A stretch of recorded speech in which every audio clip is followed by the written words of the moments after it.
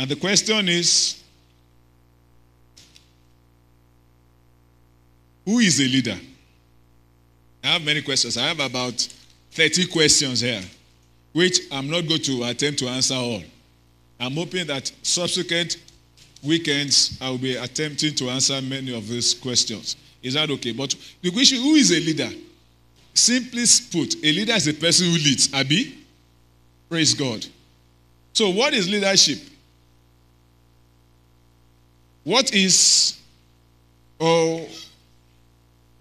leadership a science? Is it an art? Or what exactly is it? Then the question that no one has agreed on is, are leaders born or are leaders made? Research has been made, people have argued, and nobody has agreed on one simple answer. My answer is that the two positions are correct. Some are born, some are made. Are you with me? The two positions are correct. Jesus was born a leader. Are you with me? All the attributes of leadership was infused in him at birth. Hallelujah.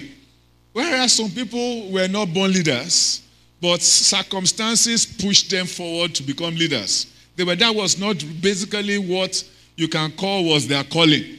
A man called Amos said he was a shepherd. That was his profession. He was a shepherd. But somehow God found him, and God put a calling on his life, and he had to step out to give leadership. So a man called Gideon was not a born leader. Am I making sense? If you look at the man, you will say that the man had certain attributes that made him unqualified for leadership. Number one, he said he was of the smallest tribe, or the smallest family, from the smallest tribe in Israel. And by reason of that, it meant that he had nothing to lay claim on or lay claim to have qualified him to stand and say, I want to give leadership to Israel. He had no such qualifications. But God made him a leader. Am I communicating this night? So situation made people like that leaders. A man like Nehemiah was not a leader by reason of that. He was an administrator. But circumstances surrounding his life thrust him into leadership. Praise God. Now, people say a lot of things about, was Adolf Hitler a leader? If you read many authors, they will tell you Adolf Hitler is not a leader. But that's not true. Hitler was a fantastic leader. If it will shock you to say, if I say that Lucifer is a fantastic leader. Am I making sense here? Leaders, or what you consider the concept of leaders or leadership, it has nothing to do with your gender, has nothing to do with your religious beliefs, or whatever it is that you want to use as a yardstick. However, we have come to appreciate something, that there's what they call authentic leadership. What did I say? Authentic. A leadership that is as close to the ideal, because there is an ideal we expect from a leader. Am I communicating? And as long as that person is as close to that ideal, we can say this is an example of an authentic leader. Amen. And when we use those kind of yardsticks, like, for example, Hitler would not have qualified to be a good leader because he was not authentic. He simply used his country, people, to forward his own personal agenda. So we can't say he's authentic. Though he was an effective leader. Very, very effective. Very powerful. He accomplished what many people can only dream of accomplishing. A man like Napoleon was a fantastic leader. Fantastic leader. But they will not consider him, of course, he lost the battle. That's why he's not an authentic leader. If he had won that battle of Waterloo, he will be an authentic leader today. Amen. So if you lose battle, you will not be considered an authentic leader. It's only those who win wars that are authentic. Am I coming? Now, that tells us that when you define leadership, we must ask you, from what perspective are you defining it? Are you defining it from the perspective of the world? Because they have metrics by which they evaluate who is and who is not. And when we look at it from the perspective of the kingdom, there are standards and metrics by which the heavens measure leadership. Praise God. Am I communicating? And so when we look at it, Deacon, why are you there? Why are you there? It is, I'm talking to you. You. Why are you there? Is it humility? My friend, come and sit down here. This is your seat.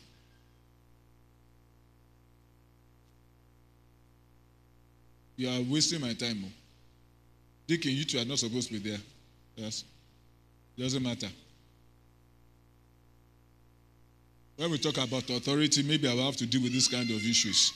Praise God. Amen. So there are metrics by which we measure who is a leader in the world. And there are metrics by which we measure who is a leader in the church. Praise God. And we need to look at those metrics, and then we consider that. Then there is this issue that I also will want to look at, the making of a leader, how our leaders make. Because if we agree that it is possible that you can be born a leader and you can be made a leader, then we should find ourselves, how are people made?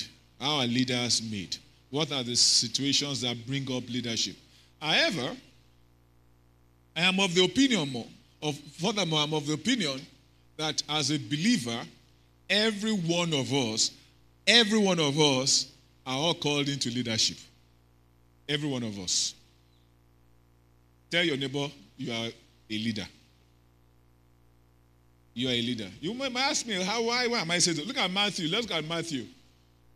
Let's check Matthew chapter 5. Matthew 5.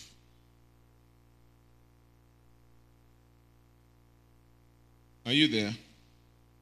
Where's Matthew 5? I'm sorry, let me check. Where is that in Matthew? Please just give me a few minutes. I thought I remember where it was. But you remember where Jesus Christ said that you are the salt. 13, thank you. Jesus said this about every one of us. He said, you are what? The salt of the earth. And you are what? Forget what is there. Go to 14. I'll come back here. 14. You are what? The light of the world. He now said you are what? A city that is set. Those are leadership attributes. All those things I've mentioned are all leadership attributes. Number one, salt is influential. Salt has capacity to exert influence on his or her surroundings. By that makes you a leader. Praise God. Remember, you were probably not born a leader by the definitions of the kingdom. But the day you gave your life to Jesus, these scriptures became true about you. And so one of the things heaven will be doing with you is making this a reality in your life. That you must become the salt of the earth. Hallelujah.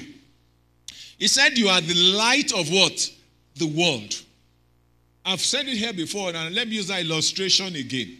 If for any reason this all goes into the dark, or it becomes dark, now it doesn't matter the position any of us hold in this place. Are you with me? Especially, let's assume that we have dangerous things around here that can hurt us. Are you with me? Now, whosoever has any kind of light will lead us. Are you with me? I will not say because I am the pastor, are you with me? I'm not going to follow you. What nonsense is it? Why are you standing there? Me, I will find my way. Does that make any rational sense? No. Whoever has the light leads. So when Jesus Christ said you are the light of the world, automatically he has pronounced that you are the one that will give leadership to the world. Hallelujah. So don't assume, therefore, that because you don't have a position. Now that's because we associate leadership with positions. That's another aspect, leadership theory, we may need to look at. Praise God. But that's not what we are looking at this evening. We may look at that because there are a lot of leadership theories. There are a lot of leadership, like I told us, a lot of research has gone into that. But that is not what we are looking at. We are looking at these things from the perspective of the kingdom.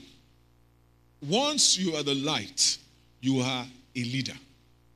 And he now said something, that you are now a city that is set on the hill that no one can hide. That tells you that you are visible. That gives you visibility. Not only does it give you visibility, you are going to attract people. Amen. People don't migrate to villages. Where do they migrate to? They migrate to cities. So if you're a city, you can be sure that people automatically will migrate towards you. And we therefore expect that when they come to you, you should have resources that can take care of them. Hallelujah. So it doesn't matter your family background.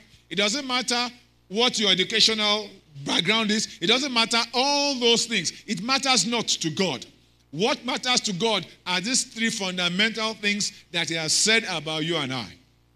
Very, very fundamental. Things you cannot afford to disbelieve. Hallelujah.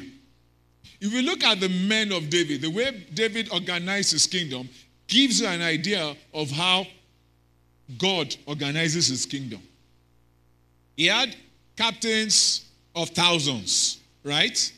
Captains of what again? Hundreds. And probably he must have had captains of tens. Praise God. Now, within those hierarchy, there would have been hierarchy. Even in the military, if I'm not mistaken, sir, you have a general. You have, there are three types of generals, or four types. You have a field marshal. No one in Nigeria, nobody has ever attained. You have the lieutenant general. There's full general. There's lieutenant general. There's major general. There's brigadier general. Am I still correct?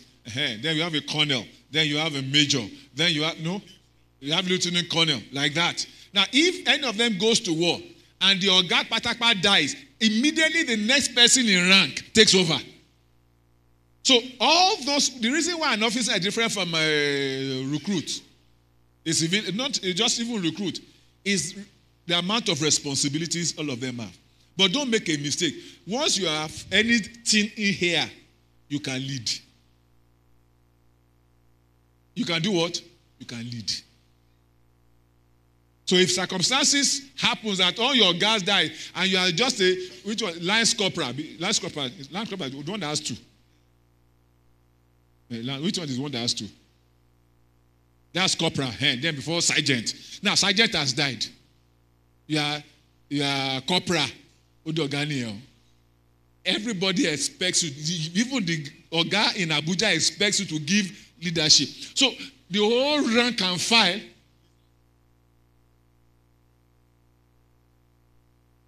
No, I know.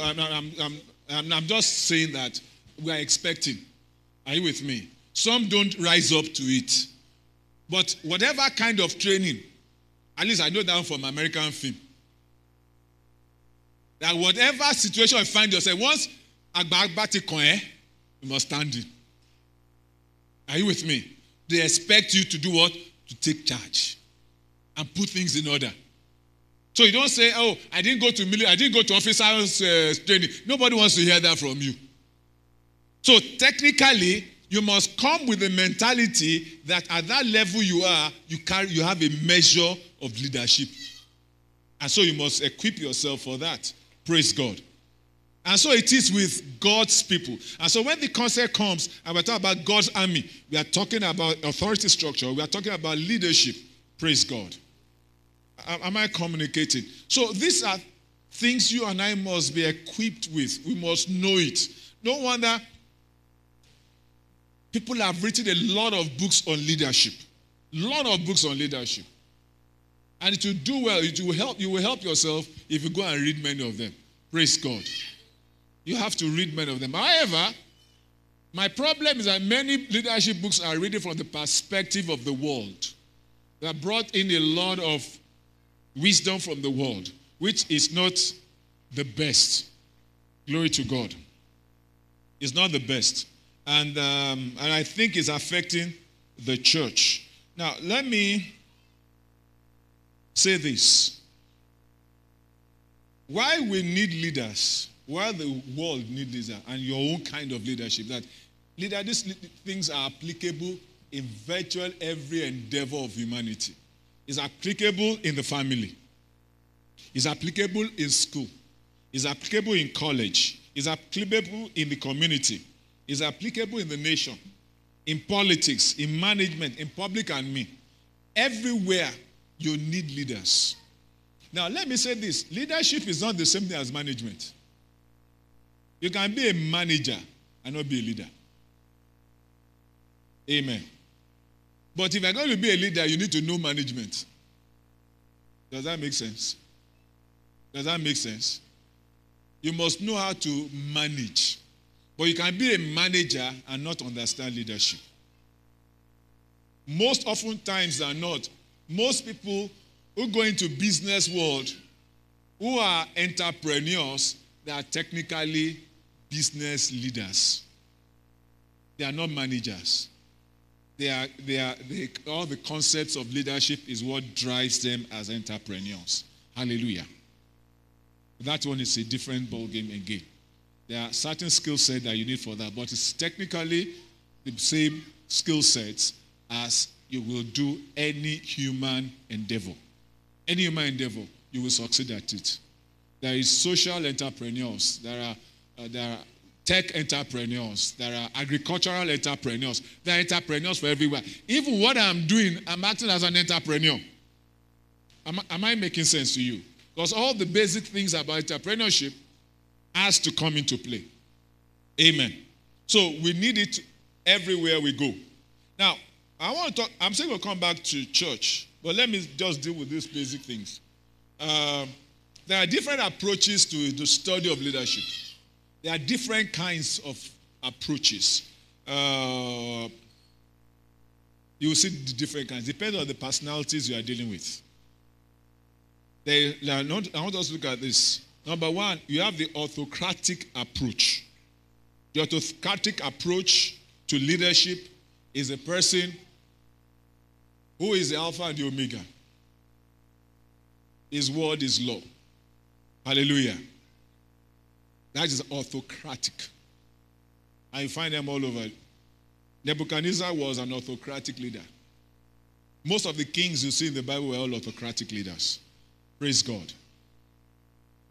In fact, if I'm not mistaken, I think even in the modern time, our modern world, in spite of the fact that we have democracy, Obasanjo was an autocratic leader. Amen. You can't blame him because he was a soldier by training. He doesn't take half time. He told us that I appoint as an advisor and I'm not bound to accept your advice. And most times he didn't accept anybody's advice. Sure, you understand.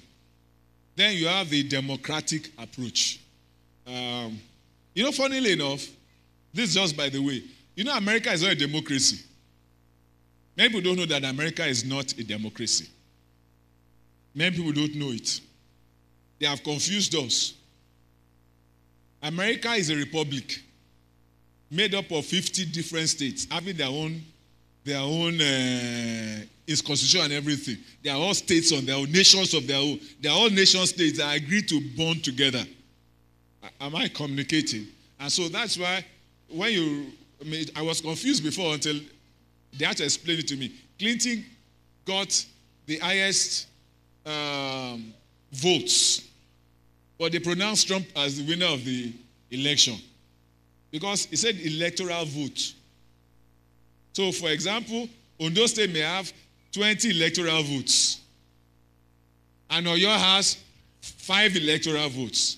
Now, you can win everybody in Oyo and win everything, and maybe you will now want Ondo, who does not have enough population as Oyo State. But because of the electoral vote of Ondo, I have 20 versus 4. So you can now have all the population but popular vote, but you will still lose the election. Those guys are very funny people. Very, very funny people. To decide. So that would have been very easy. That's why they are not a democracy. Yet they impose democracy on us. Am I communicating? And so democracy is that we must hear all the opinions and then we must now vote. Now it's possible that the majority can be very, very stupid. Are you with me? The majority can be what? Very stupid. But democracy says that majority carries the vote. So we end up doing stupid things because the majority say that's how we want to do it. There's not anybody can do. So you understand the whole. So you have people who are very democratic. They want to please everybody. They don't want to be the one that said it was what I did it to. That's a kind of approach. Then you have the laissez-faire. It's a French word. I cannot claim that I know how to pronounce it. Laissez-faire approach. That one is what will be. Where is that? What's that song? Eskara Karabi. What will be. That is kind of person. When you have people doing like that, do anything you want to do. It's a laissez-faire. Are you with me? That's another approach, but they don't go far. They don't get anything done. They just leave everything to faith and allow it to work. Then there's a human relation approach where you want to please everybody. Mimiko is a good example. Mimiko is always important about relationship. So it will connive, manipulate everything. And they say, we support you, just go. We're not going to say now. If I grease your palm, you to grease my back. That kind of human relations. That's another kind. And did he not win? He won.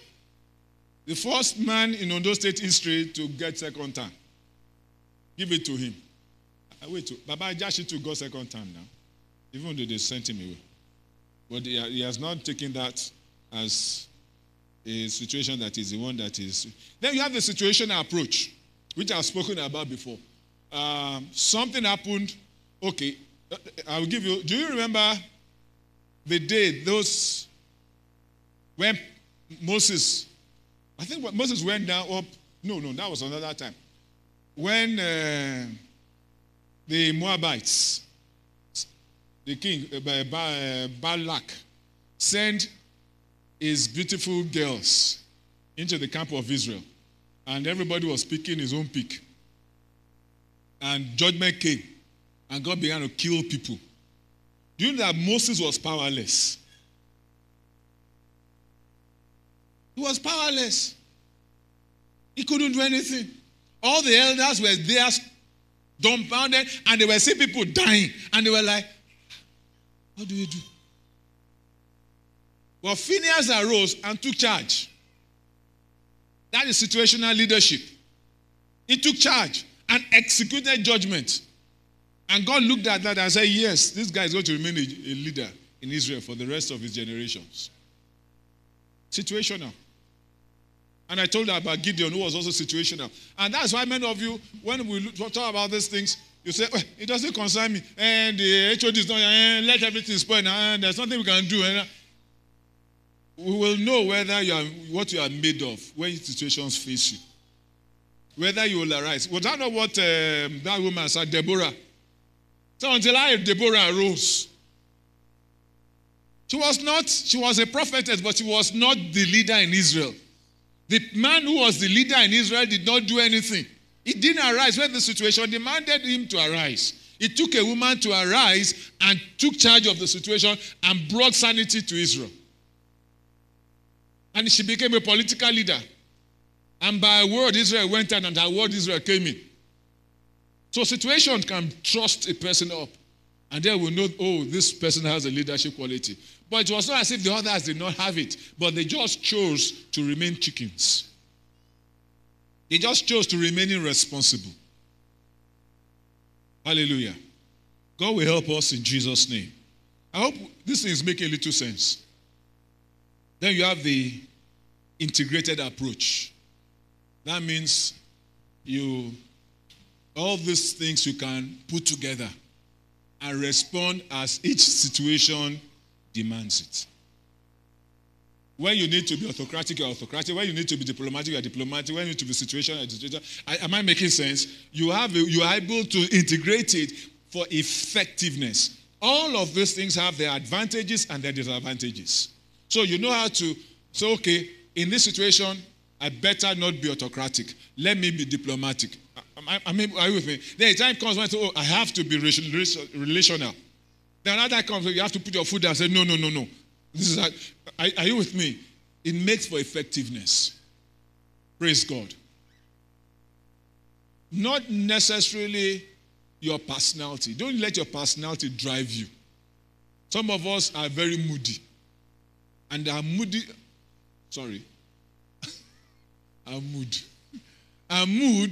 determines the way we lead. God help anybody that day when you're in a bad mood. Oh my God. You're very bad. In fact, it's a bad day. But the day you are, wow, everybody's enjoying. But the problem is after a while, nobody knows what they will meet. If they will meet your head at home, or your head will be abroad, it's not effective. It doesn't make it effective.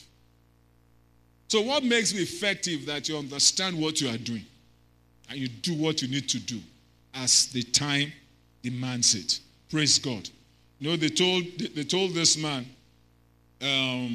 Brother Saul, so after the Holy Ghost comes upon you, whatever you choose to do, do. And the brother decided to be prophesying and spend all his opportunity prophesying. And he didn't do anything that was meaningful to anybody. And that defined his kind of leadership. He never did anything. When opportunity is given to you, heaven may stand back and want to see how you will react. Whether they will trust you further or they will withdraw their support from you. People don't come to limelight. Heaven does not promote somebody to limelight until they've tested the man. And it starts with these small things. You remember David? David did not just appear and they poured oil on his head. They've been testing David since. I was just thinking about it. There are 2 times that God came down on earth. He came down to earth to check. And I think that is his nature. I think he normally comes to check things. He gets reports from the earth every time. And he comes to check whether it is as it is said. Am I communicating? The first time, when he came down for Babel, they told him that those men are building something new. And he said, is it true? Okay, I will come and see myself. He came down and saw that it was true. You know the rest of the story. In the day of Sodom and Gomorrah, he said he also heard that they are wicked. But is it possible? Whoever it was that went to tell him, I believe they were angels who were giving reports. Our boy is in fact, what they are doing, even Satan gone, we are not sure Satan gone. In that case, I said, so it is true. Are you with me? Now, I believe that before David was promoted, they had gone into their house, into their home, to go and check. They checked and checked and checked. Eventually, they found that they zeroed in on David and said, this guy is like this boy may just be. And they kept quiet. And I believe God was sending tests. Different circumstances were happening to the brothers, to the families. And they saw the heart and the attitude of David. And they zeroed in on him. And they first sent a lion. I don't think it was a lion they started with. I don't know what they would have started with. Maybe it was a dog. Or a snake or something. Why they had to kill it down? They escalate. They started escalating it. They started escalating it until they brought it to the day the lion came. Have you seen lion before? Oh my God. You should see a lion. Victor was telling about it. One of these our guys used to go to national, go around, take pictures, do everything. And was in the wild in South Africa or somewhere. He was taking film. When a lioness walked towards him and stood beside him, when he realized the lioness was there, he looked at her. The ranger said, "Don't move, oh, don't move, oh." He said, he had started crying. So this is how I'm going to die. I'm going to die. Oh God. Yeah. If he had made any stupid movement, the lioness would have reacted. Because he was looking at, should I run? He would not have made it. Before you move 2-3 steps, the lioness is upon you. So that's how those animals are crazy when you see them. They are crazily big.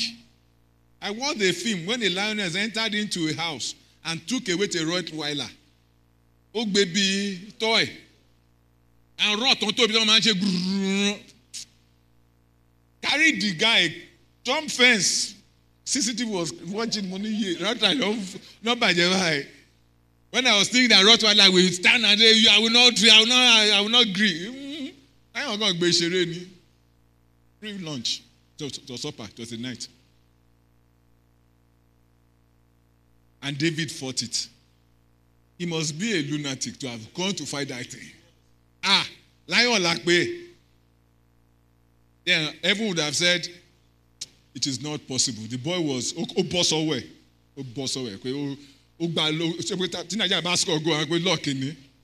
He now sent beer. When the guy took out beer, God said, I have found my leader. Now I can trust this person. Heaven does not confer things on you until they test you. They must test you. And it comes through all these little things that you and I face on a daily basis. How do you react to them?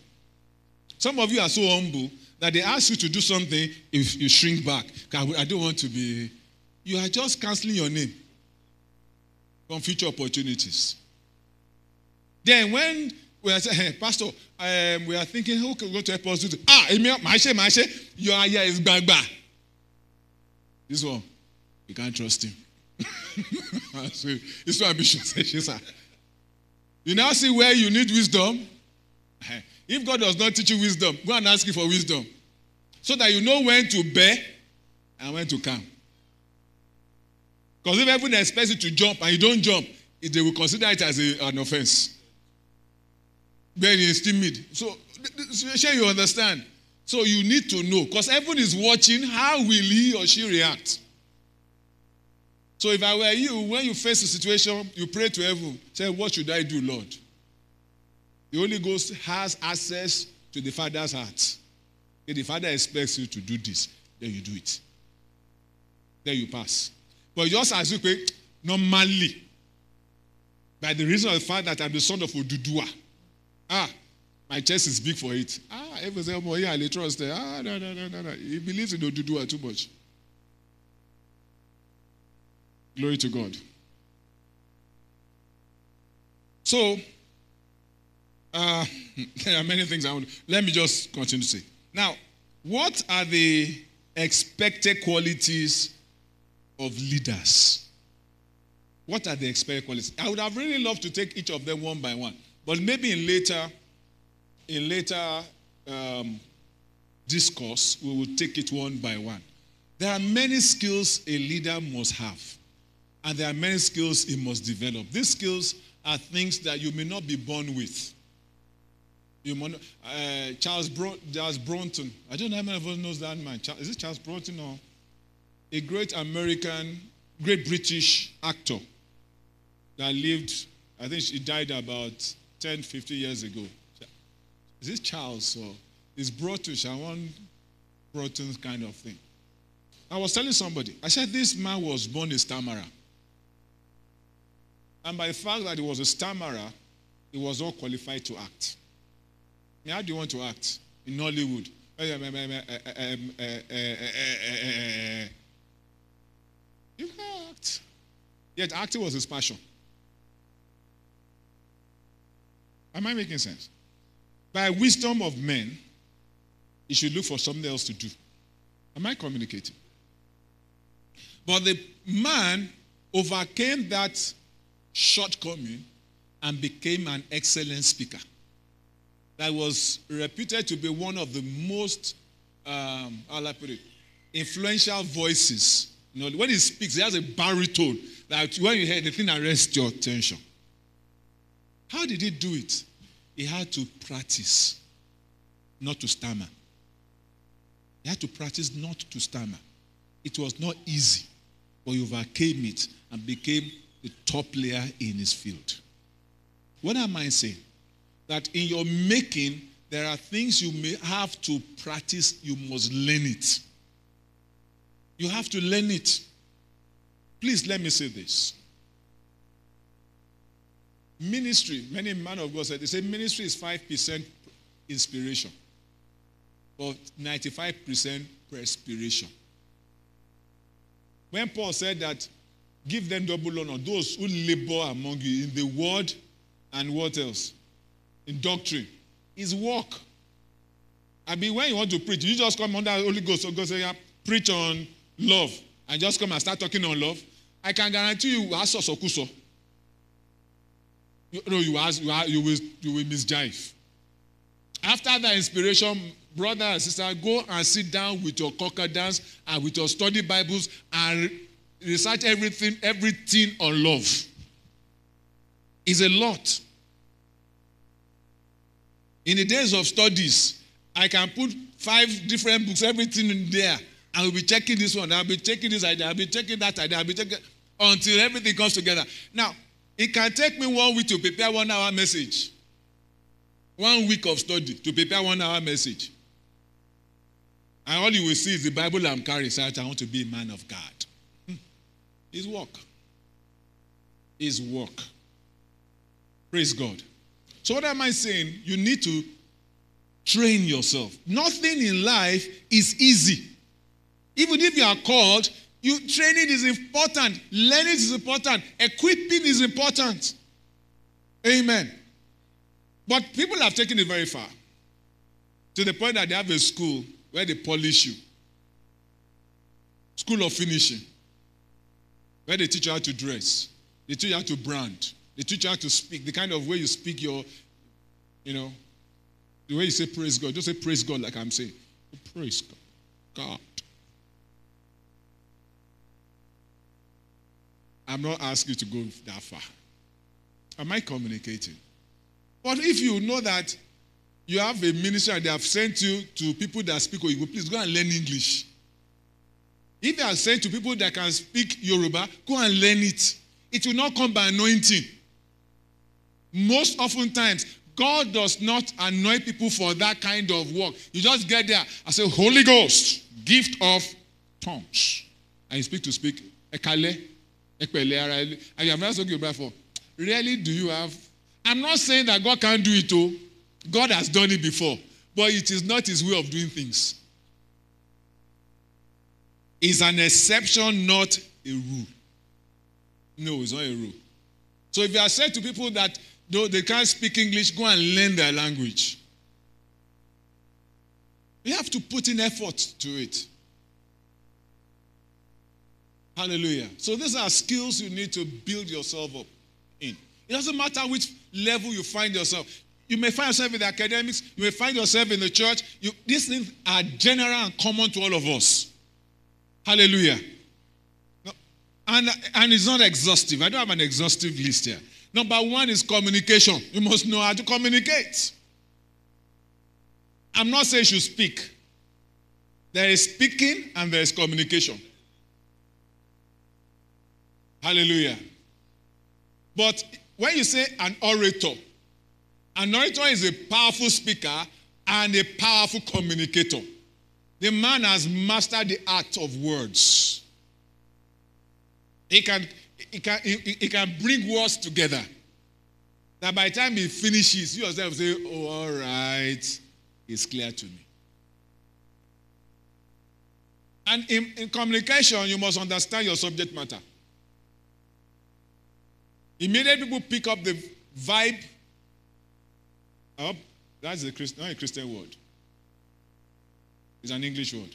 Once they pick up or sense that you are saying it's okuso, you have lost them. They know you are not an authority. It's like you ask him to talk about fisherman. What do I know about fishing, for Christ's sake? I don't know anything. Those who know fishing, by the time I get to a point, I go, oh boy, you more Jack. In the name of Jesus. Where are you fishes? Gather here. We have a meeting. Then I'll use basket to scoop them. You know, this guy is now fake. Am I complicated? You must know your subject matter. That's why you study. You must be good at what you are doing. So, communication is key. Ability to speak the language is key. When you have, well, I want to pray. I want to ask you, please, when people are talking to you, don't mind, don't worry. Forgive them the trespass that they want to trespass. If he's speaking, some of you cannot stay under a preacher that is speaking Yoruba. You walk out. Because you were raised in an English-speaking country.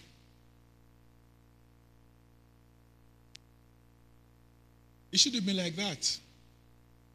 Does the man have an understanding of the stuff, of what he's communicating? If he has the stuff and is letting, please take it. Don't worry. Hallelujah. I believe Apollos was a mighty orator. Was mighty. He was skillful in words. If they put Apollos and Paul, Apollos will la Paul. But in depth of understanding, it's a bit day.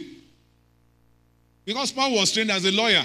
So if it's argument, Paul will take you to cleaners. He will clean you out. By the time he writes 3 epistles, you yourself will sit down. But we handle microphone. Paul is not a mate. In fact, Apollos is not Paul's mate. So you can understand why some were Apollos and some were Peter, because Peter was the one who walked on water, he had followers. Because I need direct access to he who walked on water. Hallelujah. But give it to Apollos. Amen. But you and I must learn how to communicate. Don't tell me, Pastor, I can't preach. I don't want to hear it. Please, I beg you. I beg you. If you don't know it, go and learn it. Hallelujah. Now, you may not be as good as me, Pastor Dele, Pastor B, Pastor Ogi. You may not, but that you cannot stand and deliver. No. Tell your neighbor, Allah Majari.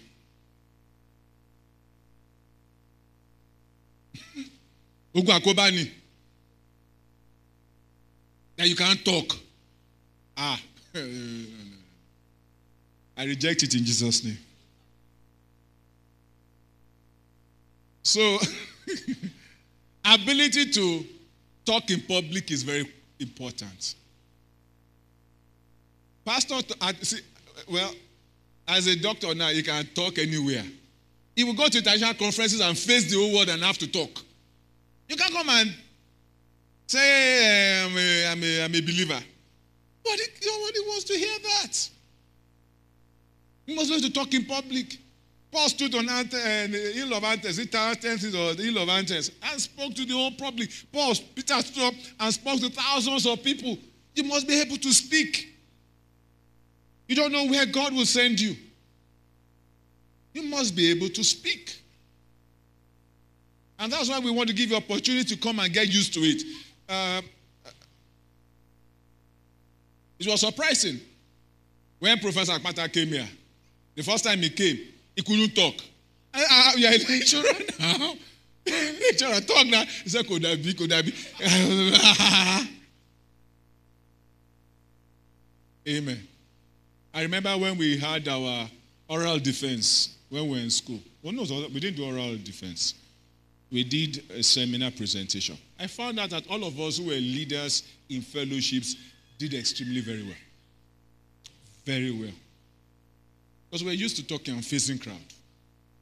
But all our mates who were not in fellowship, who didn't have anything, I had one, Engineer Fashai. I will not forget. He sweated from the beginning to the end. He stammered from the beginning. He was drenched. in sweat. Like, what I want to the lecturer just said, go and sit down. Okay, try, go and sit down. Because the boy could easily have gotten heart attack. It was clear, because when he was standing, oh boy, Makumbi. They had to let him go. And when I came up, I didn't even consult notes. Hallelujah. I was just talking. Now that was, amen. We had a lecturer, Ondo State man, late Professor Ogboja. If Ogboja says no, your case is finished. There is no consultant. There is no appeal. It's the last appeal.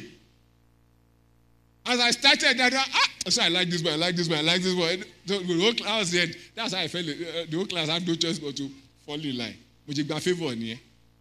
Because the way I presented, I just started, you see, this is this. I'm talking about this equation and this and this. I said, and I'm after another gentleman, good afternoon, ladies and gentlemen. I thank you. I'm presenting. So I like this boy. I like this boy. Where did I get that from? Church in me. You must learn it. So if we give you a microphone, don't come here. It's not humility. It annoys me. That's only sorrow. Receive grace in Jesus' name. There should be no member of PGT that can't talk. Even if we make mistake to put you with Ayedatiwa to do debate, you will fly Ayedatiwa. Because you are not okay right now. Praise God. Amen. I hope you get what I'm saying. Glory to God. You must be an active listener. Because communication requires you to listen. And I think that is a training we all need to learn. For example, we have preconceived ideas. Once I hear certain words, those words are associated with certain things. And I often do this with Pastor Bello. I said, no. Pastor said, no, you have not let me finish. We are always fighting that fight. I'm learning. I'm going to learn it. It's something that you have to learn, how to be patient and listen. The problem you have is that when you are listening, your mind is running, you are connecting thoughts, and some of us are not very intelligent. Because like me, I can forget. When you make 1 point, you make 2 points. By the time you get 4 points, you lose track. So, you need to answer number 1 to 5. I want to pay me more argument you make. Shall you understand? That's why. Shall you understand, Pastor D? So anytime you see me stop Pastor Bello, you know why I'm stopping Pastor Bello. That's for you to be breaking your argument down to 2 points so I can follow you. Praise God. Praise the Lord. Amen. Communication, you must learn how to write. No one knows where you will find yourself, but please, you must know how to write. Ability to communicate via writing is key.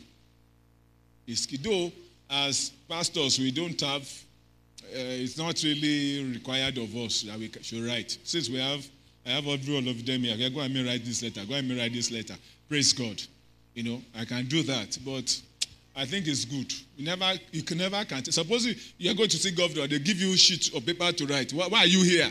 You start writing, I am here because my father is. Governor won't see you. Because you can't write, you can't communicate. Because and your way you write is also the way you think. So you need to discipline the way you think. Imagine, we had the opportunity of seeing the former deputy governor then, that was Dr. Agagu. As we came into his presence, he said, you have only 5 minutes to say what you want to say. 5 minutes. If I start greeting, Ekpele sir, congratulations sir. Because they just want the lecture. I've already used 3 minutes in greeting. Where do I want to say the remaining thing that I came there to do? It's lost. So you must find out how to be brief and to the point and concise. It's a skill you must learn. In addition to your listening, in addition to your writing, these are things you must learn. Some of us may need to know that. Praise God. The other thing that you must learn are technical competence skills.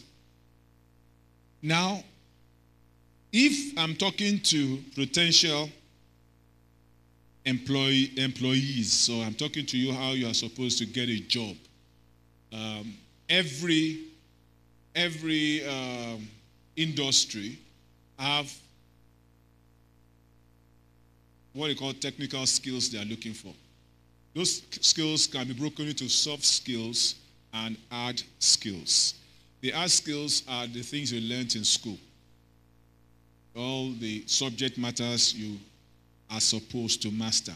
Am I communicating? And it becomes difficult.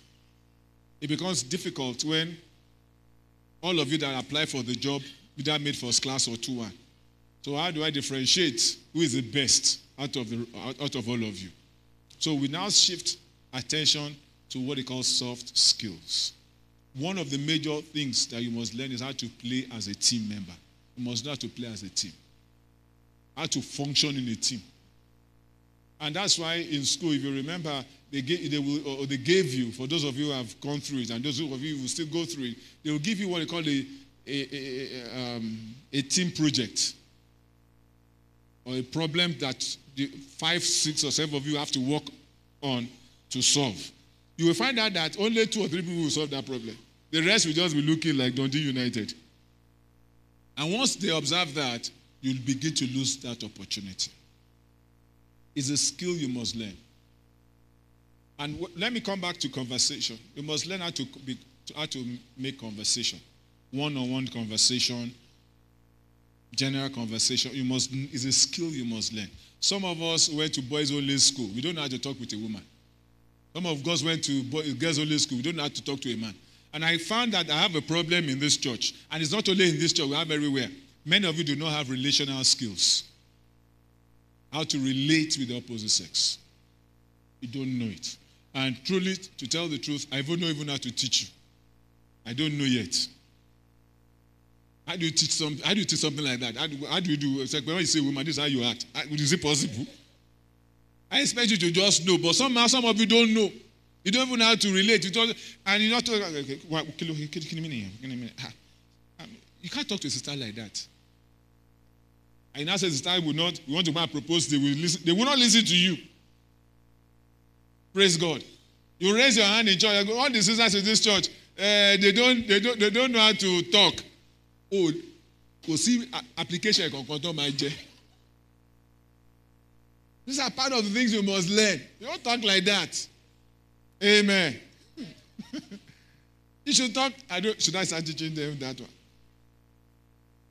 If I can, it will help. But the truth, I just confess that I don't know how. But I'll be thinking and praying about it and trusting God to help me. So I'll come back again and speak about this. You have to learn it. You have to learn to relate with people, especially the opposite sex. You must understand that girls, boys are not like girls. We are not like you. God did not make us like you. So don't expect us to know certain things. We don't know if we are not told. Brothers, girls are not like us. Amen. So, we're come on now. We're more love it. More.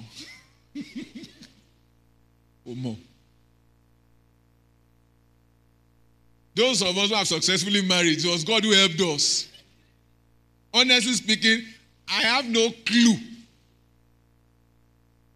My own is, even when I went to propose, I preached for 1 hour. Look at them saying, your turn will come. I'll say how you will survive your own. So, you are sharing now. And nobody taught us. Nobody explained it to us. Nobody put us through. I just thank God that my wife said yes. Otherwise, sir? She just made my life miserable that day. And to call and to even add injury inside the salt. The car now died. I refused to start. And she had to push the car for me. My woman's car that I borrowed to go and do fine boy. Your case not be like that. So you need skills. You need different skills. Different skill sets come. But for our own particular setting, I think you should pay attention to ability to handle crisis. ability to judge situations accurately. No, we judge people and we just judge them wrong. If you're going to be an effective leader, you must know how to judge. You must know how to motivate. Motivate yourself and motivate others. Hallelujah. You must know how. There are times when people are down, you must know how to help them to move up. It's not every time we shut people down. Not every time we look down on people and say, but I expected this. The person may just need help at that point. Praise God. You must know how to negotiate. Then you must know how to meet deadlines. Do you know that this is a request or a prerequisite for functioning in any given society now in this world today? Ability to meet deadlines. That is why your school has factored that into your whole life. They give you assignments and they say there is a deadline. It's to get you used to it. Life is about deadlines. Nobody has the time to wait on you forever. Am I communicating? They don't have the time. So it's a given that you must know how to walk within a time space. More importantly, that means that if you are going to walk within deadlines, you must know how to burn the midnight oil. That is true in all situations. Chancellor was telling me they gave him assignment, was applying for a job, and they gave him certain assignment. They gave him 2 or 3 days to produce the result. He had to burn the midnight oil to meet that target. That's what they want to see. Can this guy work under pressure? So it's given in your life. Don't ever say, this lecturer, they are wicked people. God will judge them. God is not judging them. They are doing it to get you ready for the challenges ahead. So what makes you think that when you come to church, there should be no deadlines? That we want this all cleaned within the next 30 minutes. You may say, but Pastor, we are only 3. I don't care. You know why? Because I need to put you under pressure to get it done. You can do it in 30 minutes. Dami, are you hearing me? You don't just come and you tell your people you have 1 hour, we want to get this place clean, and we are out of here in the next. You will be shocked that they will comply. Because this is the training that will equip you for the challenges ahead. Praise God. So you must learn how to, and also you must learn to be on time. Many of us are not on time. We're Nigerians. I did not know when I went to Belgium that they don't live like us. I was supposed to get to the bus stop 7:30 a.m. It may assume by 7:35, 7:40, the bus will still be waiting because they used to wait for us in Ikeja. She get a Harry bus. Think about Ikeja. I got there. I saw the bus going like this. The next bus that came was 30 minutes after. I kept getting to the venue of the meeting late because I could not keep to time. Nigerians don't keep to time. We don't keep. We are just. But you see, we cannot continue like that. Can't continue like that. And so when the church says we are meeting 5 o'clock, we all agree we are meeting 5 o'clock, and you are not even around at 5. It's just people just strolling. Hallelujah, hallelujah, praise God. Pastor, how are you doing? Hallelujah. That's 6 o'clock. Oh. It's already 30 minutes late. He's expecting that you guys will wait for him because that about it a day. Timber service. So I can't strolling. You are cutting your own future small by small. So these are things we must work on. Because if we are going to be leaders, we must work on time. We'll talk about time management later on. Praise God. How much time do I have, Pastor? I'm not looking at it. Okay, I have about 20 minutes. Please, you must learn confidentiality. it means you must learn how to keep trust. Many of us are not trustworthy. It's not only, I'm not talking about you, even pastors, leaders are not trustworthy. Look, where somebody went to confide in pastor, and the next Sunday, the matter was tabled for the whole church. Hey, sister, come on, in church. I'm speaking in Yoruba, but it was not spoken in Yoruba.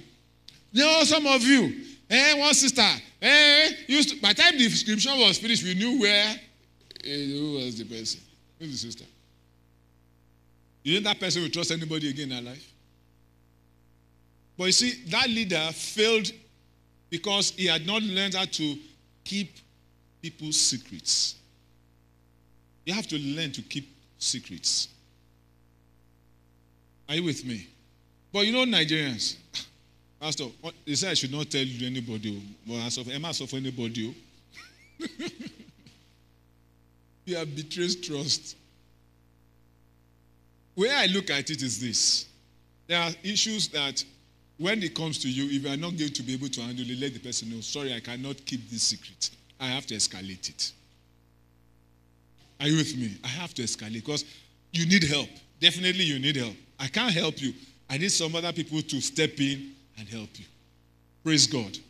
The important thing is that you are helped. Am I making sense? But you see, we must not betray each other's trust. That's what I'm trying to say. Please learn it. It's not easy.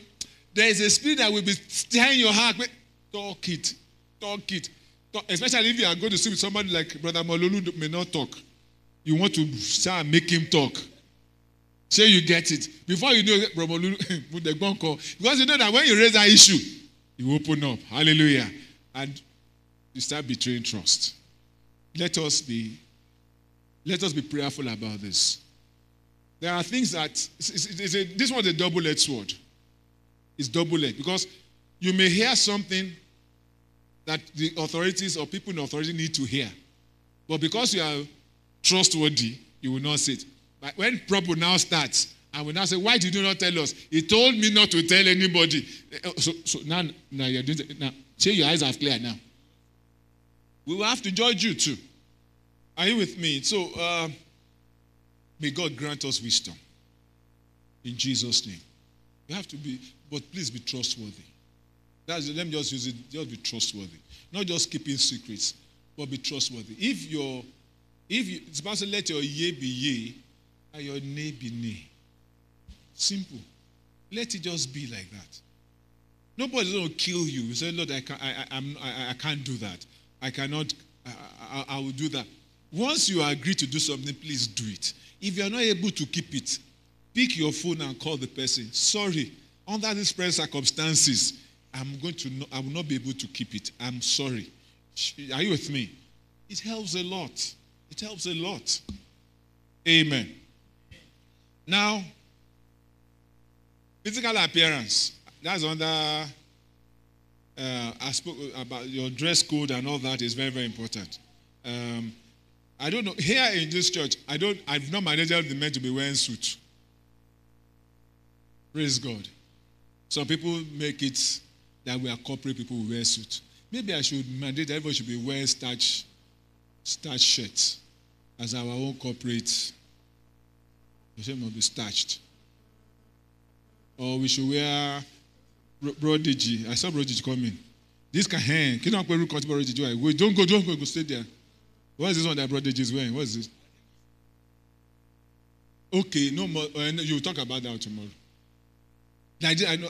Abi, look, I think it's stupid or stupidity to be wearing suit in this hot sun. It's completely stupid. It doesn't make any sense to me. Praise God. No, it's not. That is the problem now. It's a Oyibo dress. Why must I wear suit because it's the job of my job? Who defined it? Why can't we wear our traditional dress? What's wrong with our dress? Mommy wasn't talking about Ofi. Why is it wrong for me to wear Ofi to work or to church? Because see now, it's my traditional dress. Now, why should I forbid it? Why can't you wear it to? No, am I making sense? You come for an interview, you don't wear a suit, you are failed. But it's wrong. They say not formal. Who defines that? This company for me is crap. That's if I open my own company. I can be saying that. But if I go to somebody else's company, you go and wear a suit. Don't say your pastor should not wear a suit. But my own company, if it's my company, the only thing that don't come in slippers, don't come in t-shirt. Am I making sense? Praise God.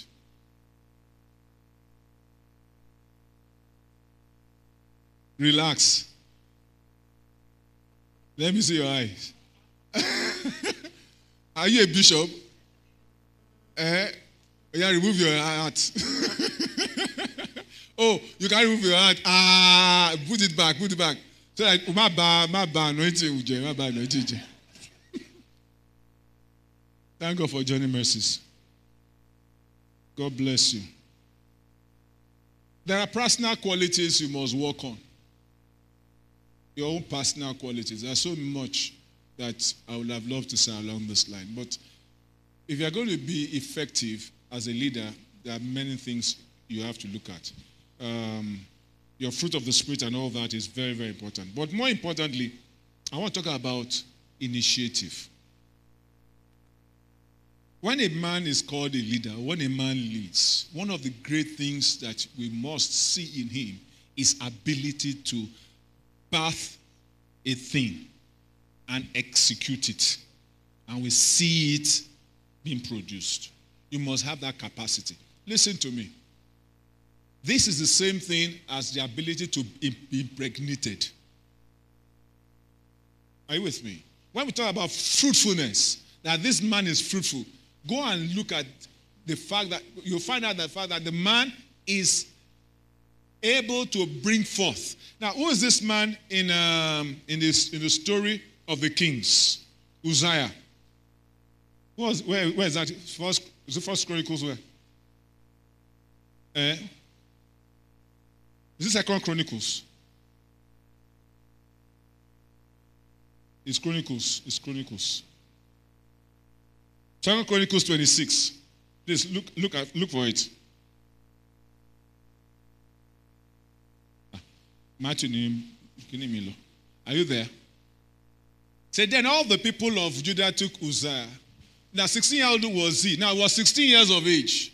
So it has nothing to do with age. Am I communicating? When he began to reign, and he reigned 52 years in Jerusalem, his mother's name also was Jocoliah of Jerusalem. Now verse 4. Can you continue? Continue, please. Continue. Do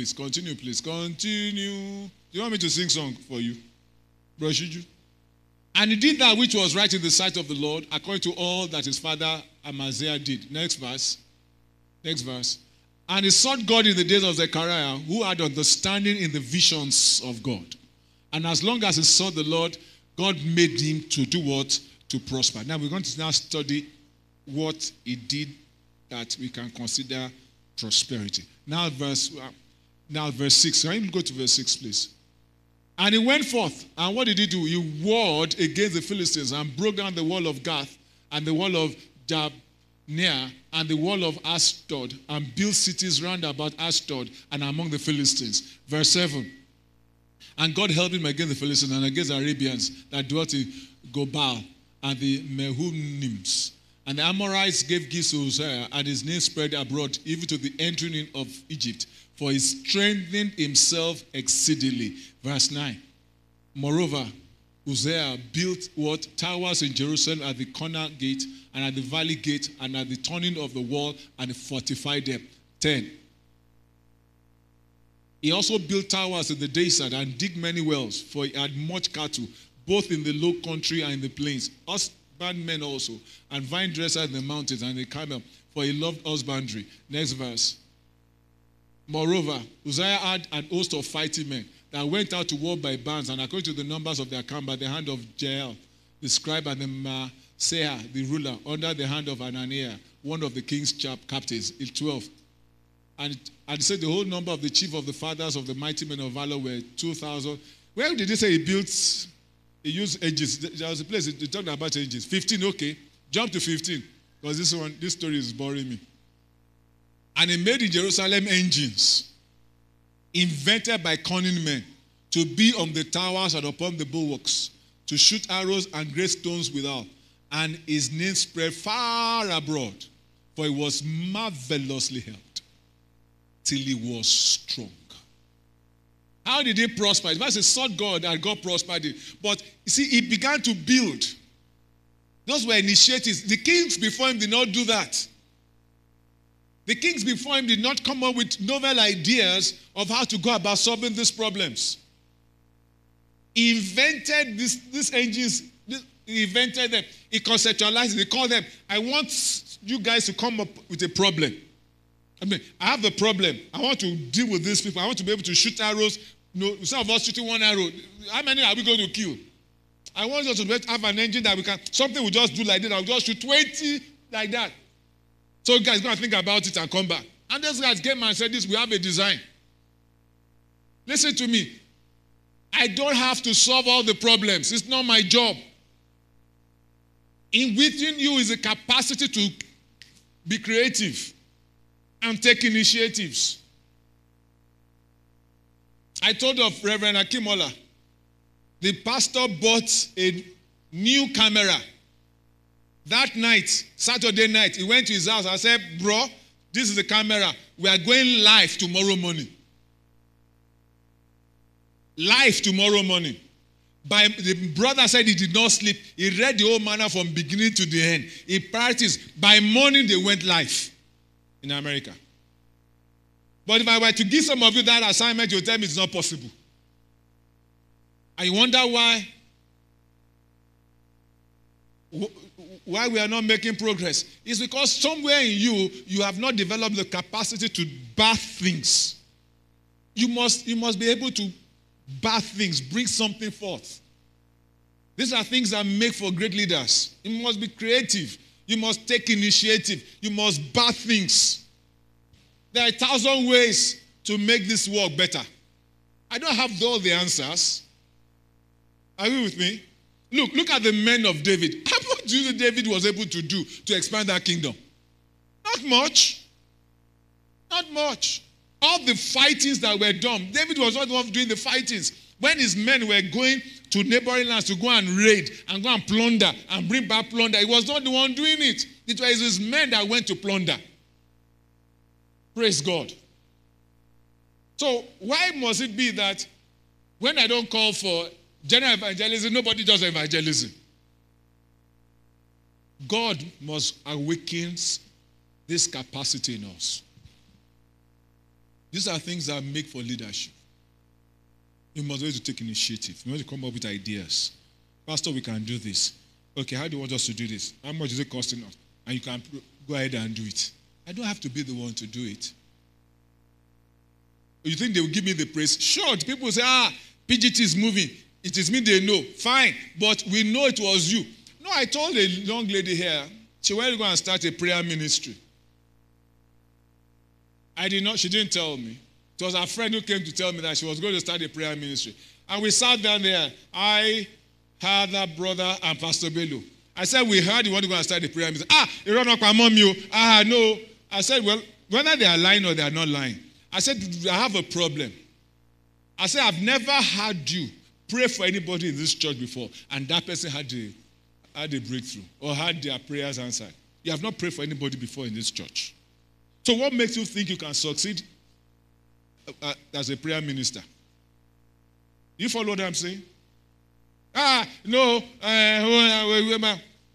She left and went to start a prayer ministry. The thing has died and properly died. It will not resurrect. Because you were here, you have not prayed for anybody before. And what makes you think you can succeed in ministry? It doesn't work like that. It doesn't work like that. Am I communicating? In the small things, we would have seen the way God is moving in this person's life. He prays for the people who has leg problem. Their leg gets healed. He prays for this. I am sure that if he starts a ministry, healing ministry, he will do well. Because he has been proved. Am I communicating? Am I making sense? Take advantage of the people. If you believe God has called you to healing, please look, practice with all of us. Practice on us. Just come, Brother Lulu. Oh yeah, bring your head. The Lord has said, amen. If Brother Lulu does not get here, know that sharp rapra, retune. Amen. By the time you go around all of us, the thing we click, hey, motivated, praise God, hallelujah. That is how it starts.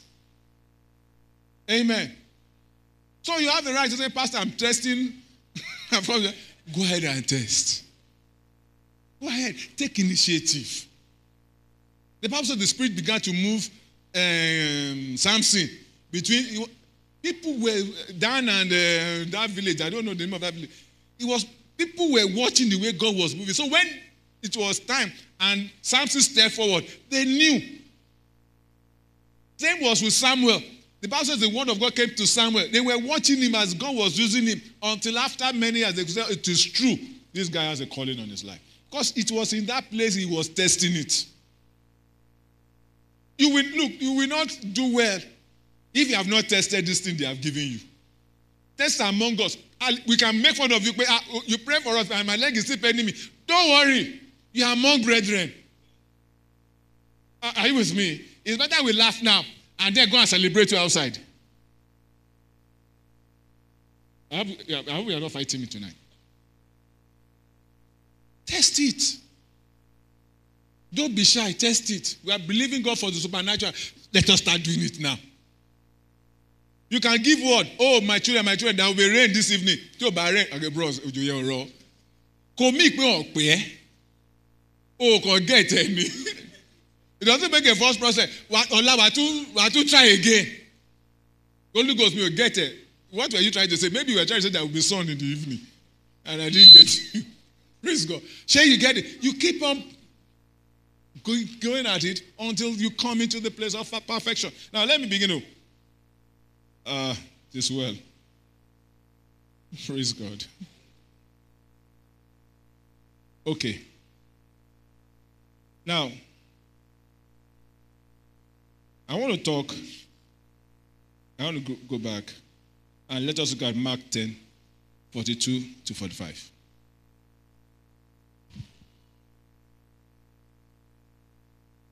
Mark 10, 42, 42 to 4. Now, Jesus called them to him and said unto them, say, you know that they which are counted to rule over the Gentiles exercise lordship over them. And their great ones exercise authority upon them. Please let me pause here and look at this again. Technically, there are two kinds of leadership models in the land, in the earth. The Gentilic and the kingdom. They are not the same. It's unfortunate that many in the kingdom use Gentilic model to walk among the people of God. You will ask me, what are we talking about? Now look at this. It says they say that they which are counted to rule, those who have the privilege to rule, those who have been allowed to rule. What did the Bible says they do? They exercise lordship. You know what lordship means? Lordship means Lord. It means the guy has the final say over your life. Whether you and I like it, all of us like it when the Tinubu pronounced all the thing he did. What did we do? We grumbled. Did anything happen? Nothing. That's lordship. He has spoken, and so is this. Nobody can change. Look at the national anthem. Did they consult us when they change national anthem? No. That's lordship. And what else do they do? This Bible says they exercise authority. Authority. We'll talk about authority later, but that's how the Gentiles operate. Rulership and authority are key. They dominate the people. They subjugate the people. And you see, it's sad that we expect so much from them. Lucifer has helped them, and he has downloaded certain wisdom into some people that they've been taught. You cannot walk among these Gentiles if you have not learned their wisdom. I was talking to somebody this morning. I said the reason why none of us can be required to, they will not call us to come and walk with them, is that if you are not a criminal, and they don't have a criminal record of you, they can't trust you. Because if the FCC come, you say, I want it. Sure, you get it. But it's like we're not a criminal. Oh, le sorrow. I can't calm down. We're criminal in Boboa. They're all criminals. So they can trust you. You just watch what happened with Jimo Ibrahim lately. Come even about the Jimo Ibrahim saga. I will go to court. I am going to Supreme Court. This case in Ondo State. I will show them. They were begging divorce. I will not agree. They called it to us. Okay, bros. I okay, see. He came out and said, I have dropped the charges. You can't work with them if you are not a criminal. If they know, they can't make the mistake they made with Daniel. There was a mistake that allowed Daniel to come to the kingdom. The guy wrecked them. So none of them that died over Daniel's case. Satan has not made that mistake again. Once they look at it, Lord George, it's the wisdom of the world. There's a book they call The Prince. Demonic book. But then they now brought another one. 48 laws of. That was what Mimiko read. I was scattering Ondo State. How do I know? In his first time as commissioner of health, Ade Farati was taking certain commissioners to America. My uncle was there, late Chief Dr. Audu. And Mimiko began to cry. He began to agitate. He must go to America with them. Ade Farati said, no, you are not going. He took Dr. Audu to beg Ade Farati, let this small boy go. Was a small boy to them. So he went. They took him along to the entourage. That at least on health issues, he would talk to those people so that he can come bring investors. Mimiko got to America and fell sick. So he could not attend to anything.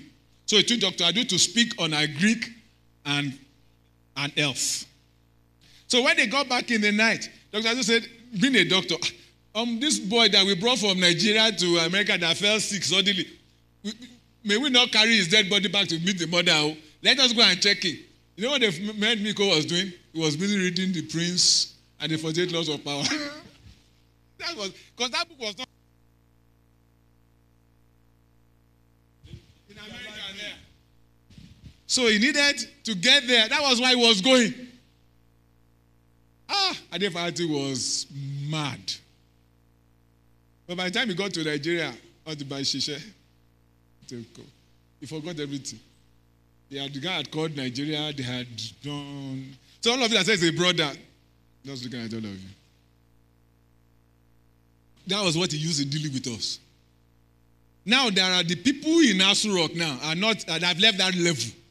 Those guys sit with Satan and collect the pure download.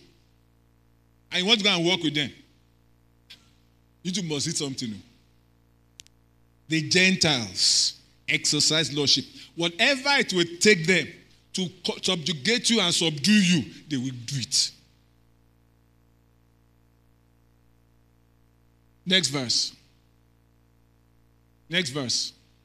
But whosoever of you will be chiefest, which is contrary to the way the Gentiles do it, then which of you will be chiefest?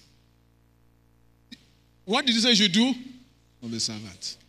That is a paradox. based on what I was raised with, how can I be the chief and be the servant of all? It doesn't make any sense. Now, they've coined that to mean servant leadership. But exactly what does it really mean?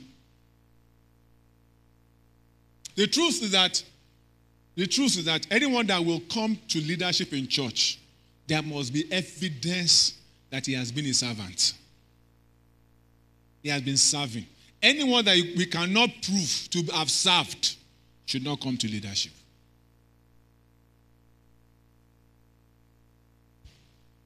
And what does it mean? The truth is that a person who is your servant, does he have closing hours? He doesn't have closing hours.